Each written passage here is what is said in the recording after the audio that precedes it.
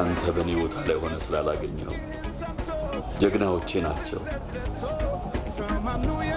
ፈጣሪ የነሱን ቤት እንድከራ ያደረገኝ በዚህ ዓለም ላይ ተስፋ እንዳልቆርጥ ነው ስለ ታማኝነት ያስተምረኝ ነው ይያልፋቸው ሰዎች አጭበርባሪና ሌባ ሆነው ሳገኛቸው ምን ይሰማኝ እንደሚችል አስበኝ ስሜት እኮ ይገባኛል ዳኒ ግን አሁንም ፈጣሪ ሌላ ትምህርት ሊያስተምረኝ አስቦ ይሆናል ብለህ ሳታስብ ነው ምን አይነት ትምህርት ማለት ሁሉም ሰው ታማኝ እንዳልሆነ ይገረኝ እስቲ ምን አይነት ትምህርት ችግር እኮ ይሄ ነው ረጋ ብሎ አለማሰብ እንደ በፊቱ ረጋ ብለህ ብታስብና ብትጸልይ እኮ ቢያንስ ፈጣሪ ሁሉንም ለበጎ እንደሚያደርገው አትረሳው ነበር ደሞ ሰውን ወደደው እንጂ አትመነው ይለለ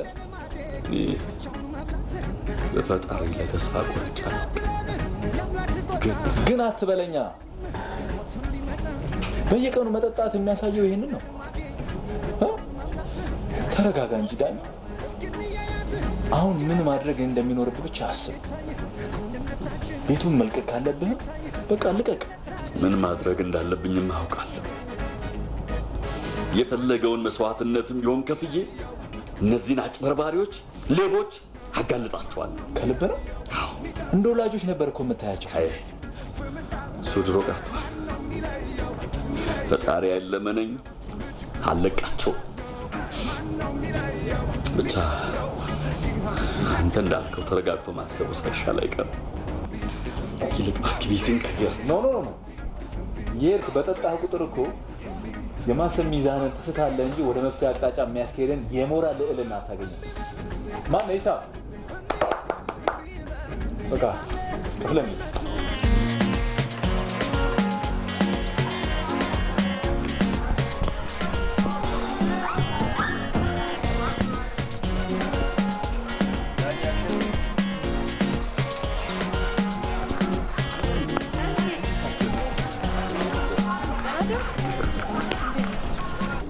ደህና ነኝ ታኝ ዛሬ ስራ የለም እንዴ የከሳት ሽፍት ነኝ ባክ ለዛ ነው ጥሩ ነው ወይ ዳንዬ ብታይ ትናንት የነገርከኝ ነገር እንዴት ረፍት ነስቶኝ እንዳደረ ሱማ በጣም ነው የሚያናድደው በጣም እኔ በህይወቴ የሚያስጠላኝ የበግ ለምድ የለበሰ አጭበርባሪ ተኩላ እሺ ታዲያ አሁን ምን ልናደርግ ነው እኔ እንጃ እኔ አቶ ከልካይ እንደዚህ አይነት አጭበርባሪ ነው ብዬ ብናገር ማን አምኖ ይቀበለኝ እሱማ ልክ ነህ ወይ ደግሞ ሰምቶ እንዳልሰማክ መሆን ካልሆነ በስተቀር እንደዛማ እንዲሆን ህሊና የማይፈቅድም እኛ ብቻ ቋር ለሚያታለለው ሀገርን ወገንን ያጭበረበረ ያታለለ እንዲኖር አንቺ ተፈቅጅለታለሽ እንዲጋለጥ ሳትፈልግ እንዴ እሱማ ፈልጋለሁ ግን ዳንዬው አንተን እንዳይጎዳህ ደግሞ በጣም ፈርቻለሁ ጋሽ ከልካይን አንተ ካጋለጥካቸው እስር ቤት እንደሚገቡ ካወቁ ጉዳቸውን ደግሞ አንተ እንዳወጣህ ያወቁ መቼም ዝም ብለው ያዩሃል ብዬ አላስብም አውቃለሁ ስለ እውነት ሲባል የፈለገው መከራ ቢመጣብኝ ግድ የለኝም እኔን ያሳስበኝ በምን አይነት መንገድ ብናጋልጣቸው ውጤታማ እንሆናለን የሚለው እኮ ነው ዳንዬ ታዲያ ለምን ይሄንን ጉዳይ ለኦሊያዳነ ነግረው በጋዜጠኛው ይሄ ቆንጆ ሐሳብ እኮ ነው ሜሪ እንገረው ለምን ቀጠሮ አትይዝልን ችግር የለም እኔ ፕሮግራም አስይዘዋለሁ ተገናኝተን እናወራለን እሺ ዳንዬ እንገናኛለን በቃ እሺ ቻው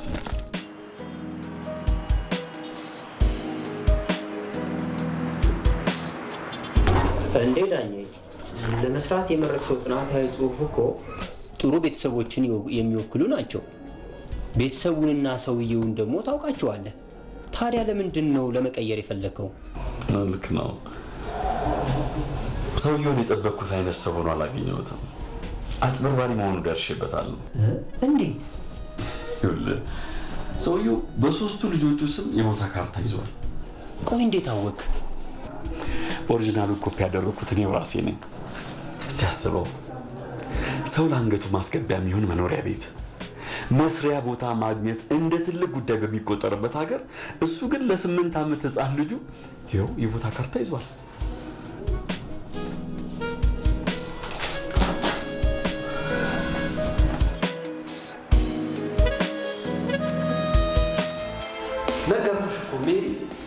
ዳኘን አውቀዋለሁ የንስር አይን ያለኝ ጋዜጠኛ መሆኔን አትርሺ እንኳን ባንቺ ዙሪያ የሚሽከረከሩ ነፍሳቶችን ይቅርና ሌላ ማውቃለሁ ኧረ በእናትህ ትጎራር እንዴ እኔ እኮ ቁም ነገር ነው ያስኩት ሲጀመር ይሄ ጉራ አይደለም እውነት ነው ይሄን ደግሞ ለትረጅ ይገባል እሺ ይሁንልህ ዳኙ ግን ሊያናግረው ይፈልጋል ስለምን ጉዳይ ሜሪ ስላንቺ ጉዳይ ከሆነ ንግግር ሳይሆን ፍልሚያ ነው የሚያስፈልገው ስለዚህ ለፍልሚያ የሚሆኑትን መሳሪያዎች እንዲያዘጋጅ ንገሪ ኦኬ ባንቺ ድርድር አላውቅም ሜሪዎች አንተ ቀልድ ጉዳዩ ግን ሲሪየስ ነው እሺ ሲሪየስ ስላቶ ከልካይ ጉዳይ ነው አሃ ስለሰራውት ፕሮግራም አድናቆት ሊሰጠኝ ነው ይሄ ሁሉ የቀጠረው ጋጋታ አይመስለኝም እንደውም እንዲያናግርህ የጠቆምኩት ነው እነዚህ ነው ታዲያ ሜሪ ላንቺም አልሆነው ነገር የለም ምን ችግር አለው ባንቺ ከመጣ ያናገር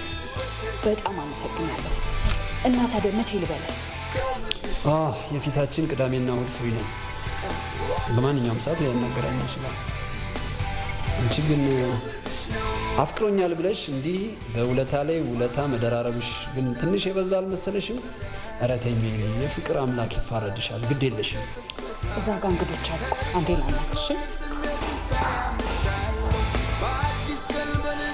ኦኬ ሄጃለሁ ደውልልሻለሁ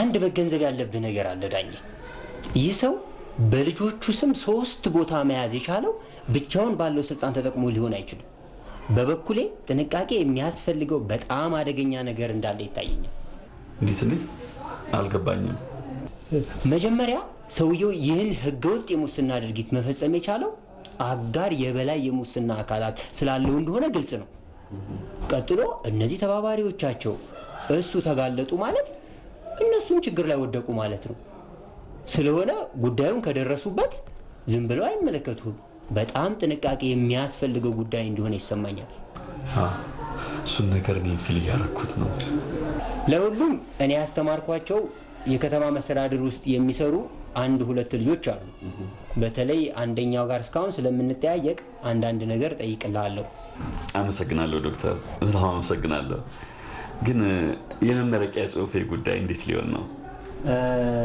እሱንማ እንግዲህ ያው ጊዜ ስለሌለ አዲስ ርዕሰ ጉዳይ መርጠህ በቶሎ ፕሮፖዛል ማስገባት ይሻላል ጊዜ ስትልኝ አመሰግናለሁ ዶክተር ሰላም ሁኑ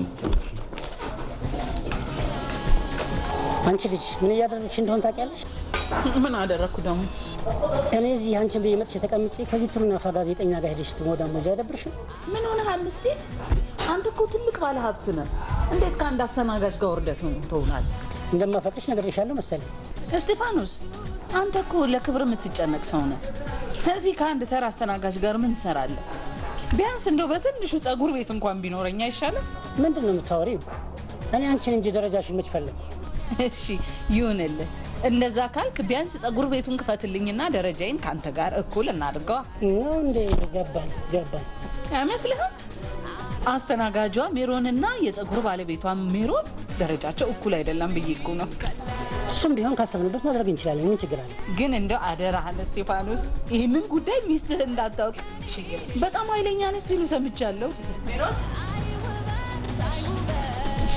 መጣው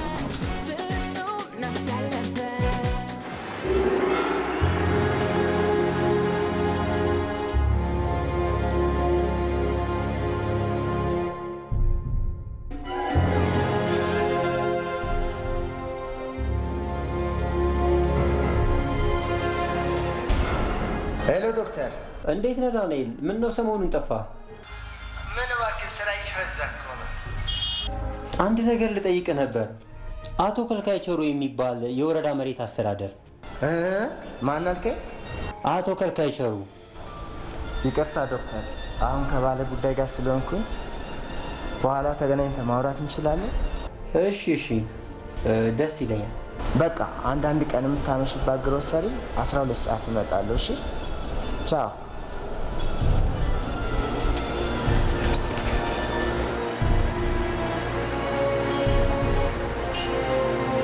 ዶክተር እኔ ፈጽሞ በዚህ ጉዳይ ውስጥ እንድትገባ እንመክራለሁ ቀደም ስትደውልልኝ ከባለ ጉዳይ ጋር ነኝ ያልኩህ አውቄ ነው። ምክንያቱም ጉዳዩ በስልክ ማንሳት ስለማልፈልግ።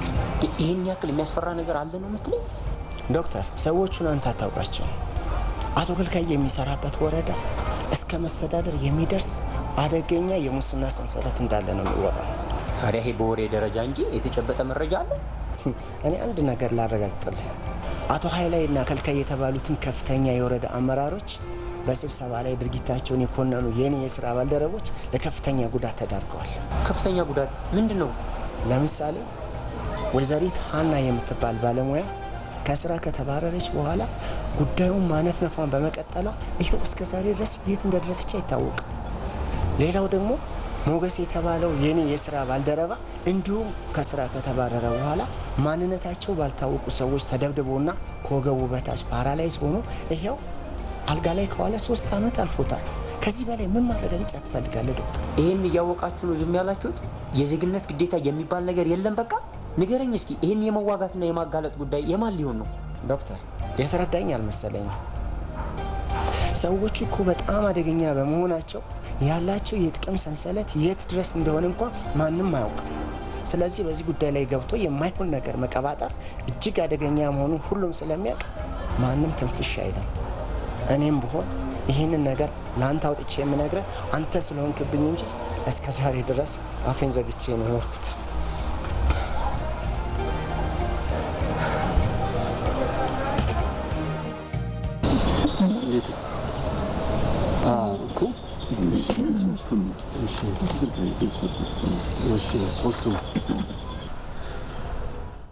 ሶስት ካርታ የሚገርም ነው እውነት። ግን ይሄ እርግጠኛ የሆነ ነገር ነው ዳኜ?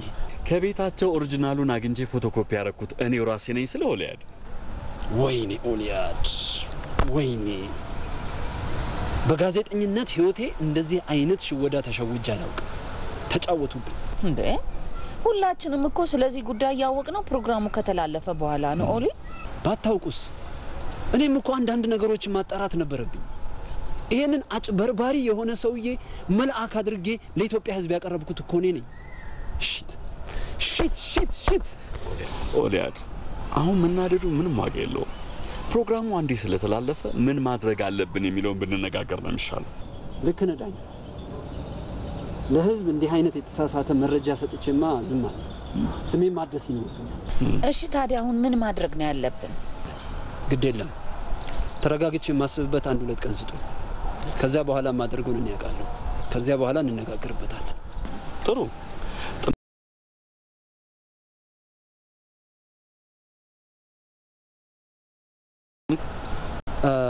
ይሄንን ኮፒ መውሰድ እችላለሁ ዳኝ? እችላለሁ።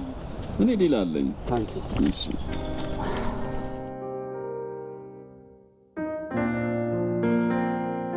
ይኸውልሽ እቺ ያጎትሽ ሚስት ትርሲት ሁልጊዜ የምሰጥሽን ገንዘብ ወደ ዶላርና ዩሮ ቀይሬልኝ ስትያት በቃ እስካሁን የገንዘቡ ምንጭ የምትጠራጠር መስሎኝ በጣም ነው ማስበው። ገልካይ አሁን እሷ ውጪ እየተመላለሰች ስራዋን ከመስራት ውጪ ሌላ ምን ታውቃለች ብለህ ነው? ደግሞ ብትጠረጥርስ ምን ታመጣለች? አይ እንደሱ እንኳን አትበይ። አሁን የገንዘብ አቀማመጣችንን ዘዴ መለወጥ አለብን እና እሷን ትተያታለሽ።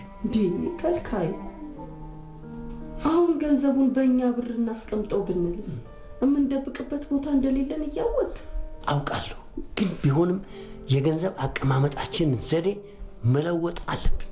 ለምን?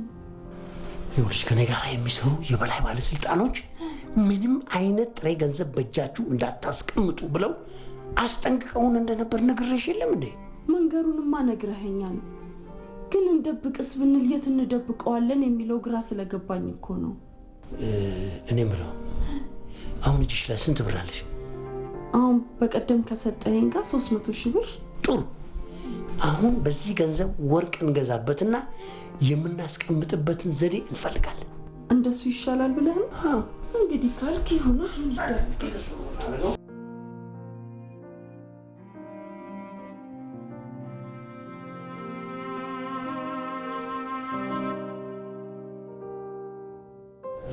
ዳኝ በደንብ አድምጠኝ። አዲስ አበባ መስተዳድር ከሚሰራው ተማሪ አቶ ከልካይ ስለሚባለው ሰው አንዳንድ ነገሮችን አጣርቻለሁ። ኦኬ። እና ብቻውን እንደማይሰራና ከፍተኛ የቦታ አስተዳደር ባለስልጣናት እጃቸው ሊኖርበት እንደሚችል ፍንጭ አግኝቻለሁ። እውነትህን ነው ዶክተር? አዎ፣ በአጠቃላይ በጣም ኃያልና አደገኛ በመሆናቸው ከፍተኛ ጥንቃቄ ማድረግ ይኖርባቸዋል። ይህን ጉዳይ ነግሬዋለሁ ለምትለውም ጋዜጠኛ በደንብ ንገረው።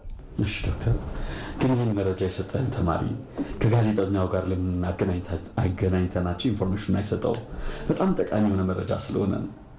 እንግዲህ እሱ በጣም ነው የሚፈራቸው፣ ፈቃደኛም የሚሆን አይመስለኝም። በዚህ ምክንያት የተጎዱ አንዳንድ የሥራ ባልደረቦች አሉ ብሎ ስለሚያምን ጨርሶ እንደዚህ አይነት ነገር ላይ መግባት አይፈልግም። እሱ በጣም አስፈላጊ ነበር፣ ቢገናኙ አሪፍ ነበር።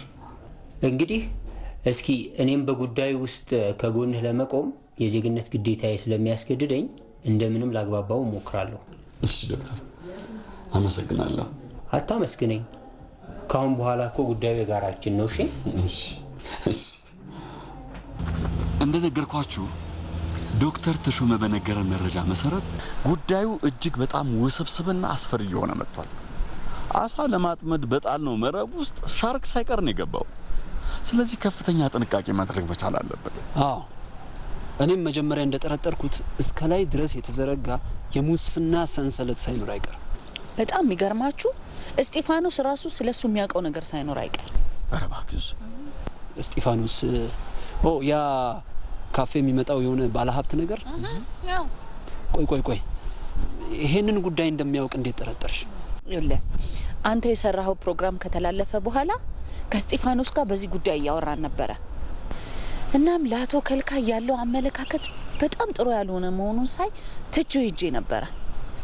ከዛም ሰው ሁሉ ስለሳቸው ጥሩ ሐሳብ እያሰበ ያለ የሱ መቃወም በጣም ስለከነከነኝ እስጢፋኖስን ሄጄ አናገርኩት። ስለ ጋሽ ከልካይ ግን በቴሌቪዥን ሳይቀር ይሁን ጥሩ ነገር እየመሰከረ ያንተ መቃወም ምንም ሊገባኝ አልቻለም። ቴሌቪዥን ምናምን ታይ እባክሽ፣ አንገትሽ ላይ ያለው ወርቅ ነው ይሄ አተፍሻል። አየሽ፣ የሚያብረቀርቅ ሁሉ ወርቅ አይደለም ብያልኩሽ ለዚህ ነው። በቴሌቪዥን ለምሳሌ ወርቅ ነው ብለሽ ብታስታውቂ ወርቅ ሊሆን ይችላል? አይችልም። የሰው ነገር ልክ እንደዚህ ነው። አልገባኝም። አቶ ከልካይ በቴሌቪዥን ጨዋ ናቸው ተብሎ ስለተነገረ ጨዋ ሊሆኑ ይችላሉ? አይችሉም። ታይ እባክሽ፣ ለማልፈልገው ነገር አታስወሪ። እንደው ምንም ባታወራ ነው የሚሻለው። ድሮም እኮ ጥሩ የሚሰራ ሰው ምንም አይወደድ። በጣም ጥሩ። ይሄ ፍንጭ ራሱ በእጃችን ከገባው የቦታ ካርታ በተጨማሪ ጥሩ ማስረጃ ይሆነናል። ስለዚህ አሁን የሥራ ክፍፍል ማድረግ ይኖርብናል። እንዴት? ሜሪዬ፣ አንቺ እስጢፋኖስ የተባለው ሰውዬ የሚያውቀውን ነገር ለማውጣጣት ሞክሪ። እሺ፣ ምንም ችግር የለውም። ዳኙ ደግሞ ዶክተሩንና ከተማ አስተዳደሩ ላይ የሚሰራውን ሰውዬ በቀጥታ እኛን እንዲያገኝ ሙከራ አድርግ። እሞክራለሁ። ዶክተርም እኮ ከጎናችን ነው። ትላንትም ነግሬዋለሁ። ብቻ ይሄ የተባለውን ሰውዬ ልናገኘው እንችላለን ወይ የሚለው ነው ጥያቄ። አዎ፣ ከመሞከር ውጭ እኮ ሌላ ምንም አማራጭ የለም። እሱማ መሞከር አይቀርም። ጥሩ ነው። እባካችሁ ግን ስለዚህ ጉዳይ አቶ ከልካይ ፍንጭ እንዳያገኝ መጠንቀቅ ይኖርብናል። ካልክስ እሱን በቀን ማየት ስላስጠላኝ ቤት መቀየር ይራሱ አይቀርም። አረ ትክክል ነህ ዳኙ። ይሄ ጥሩ አማራጭ ነው እንዴ። እኔማ እኮ የሆነ ብልጭ ሲልብህ የሆነ ነገር ትናገራቸዋለህ ብዬ በጣም እየሰጋው ነበረ። አይቀርም። በዚህ ጉዳይ ላይ መጠንቀቅ ይኖርብናል።